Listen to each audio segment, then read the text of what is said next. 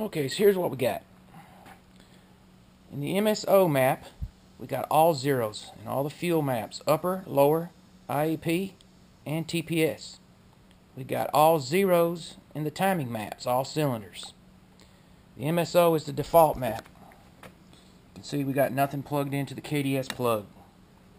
The MS1 map, which should switch to it when you put the jumper in, it's all stock.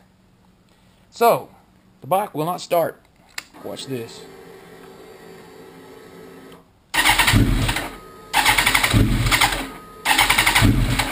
Alright, that's MSO. It won't start. Okay? That's what we would think it would do. Now, if we put the jumper in, guess what? It still won't start because it's not switching to the MS1, and I know why. And the reason it's not switching to the MS1 is it will not switch on the fly.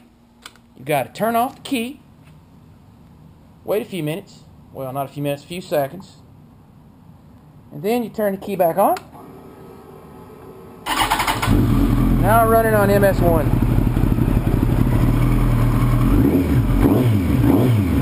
And you can even pull the jumper out.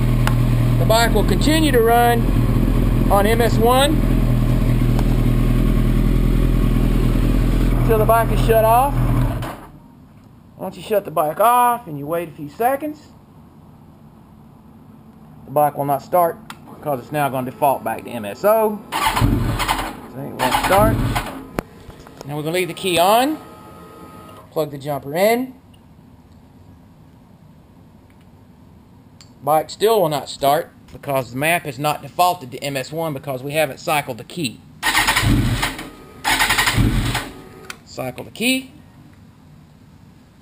Jumper's in. Wait a few seconds. Turn the key on. Bike will start right up. So, MSO MS1 does not switch on the fly. You have to recycle it. I guess they assumed that people wouldn't be doing that. Like I say, even if you pull the jumper out while it's running, it will remain in MS1. It'll remain in MS1 until you shut the bike off. Now you can turn that kill switch off. Turn the kill switch back on. Bike fires right up. It's only when you cut off the key and recycle it, it goes back to MSO. Now it will not start. So we'll shut the bike off, install the jumper. When we turn the key on, it will default back to MS1, and the bike will start up.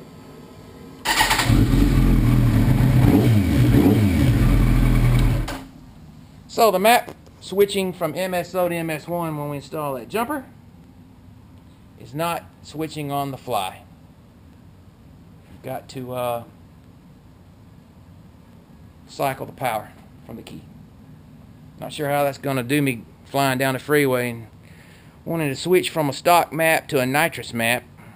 I have to stop, turn off the key, turn the key back on. That's how that would have to work.